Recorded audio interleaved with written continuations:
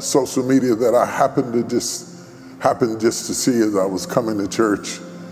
And the woman said to me, "Would you please pray for women who are living in danger in their own house?"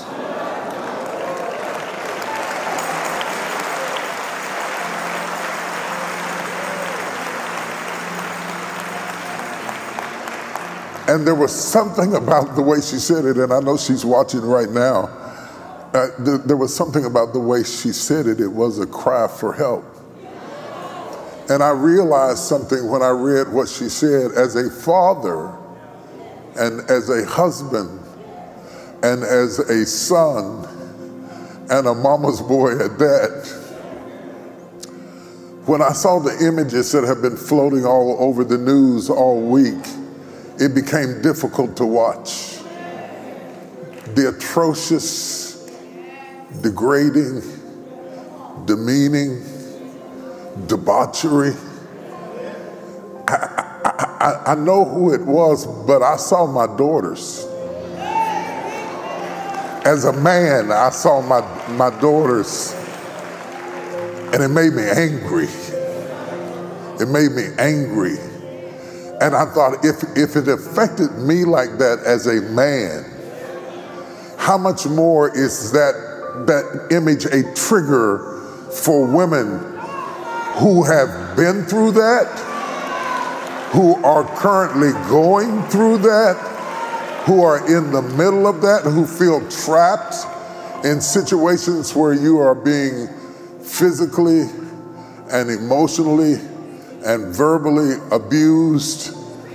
And it is possible to feel trapped and have a key to the door and still feel trapped in a situation you can't get out of.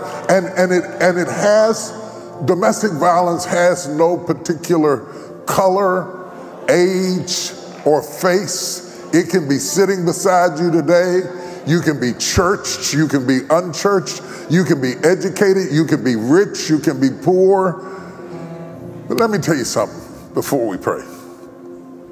And it's not always the man.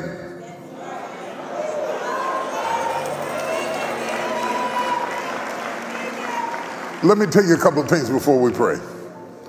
Both for the victims and the perpetrator. There's something you need to understand. If you got a rage you can't control,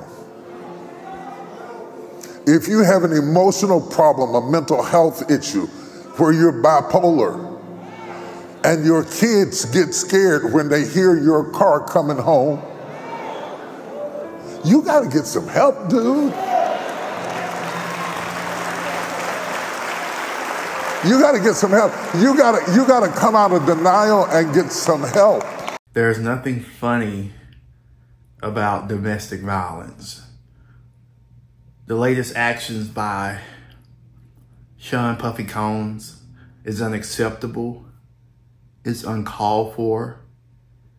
And every man or woman that's in a relationship that has made the choice to put their hands on their significant other needs to check themselves and think twice before they go to drastic measures of harming someone they say they care about and they love. These pastors and these ministers are not perfect, but they're spot on with their assessment of men. I'm specifically speaking to men and telling us that it's time out for the games. It's time out hurting people, hurting your loved ones, hurting your significant other because you're hurt. You need counseling. You need spiritual advice. You need to dig up those wounds that you have not dealt with and deal with them directly like a man. So Father God, I come to you in the name of Jesus. Thank you for putting ministers and pastors on stage in the pulpit, recognizing that domestic violence is absolutely wrong.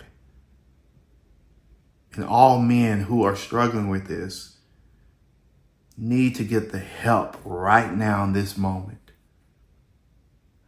Lord, we continue to pray for Cassie. We pray, Lord, that you would just continue to make her strong. Allow her to realize that it is not her fault. Allow her kids to continue to grow, and if they don't know you, to be a disciple of you, Father God. To follow you, because this world is unfair. We live in a fallen world.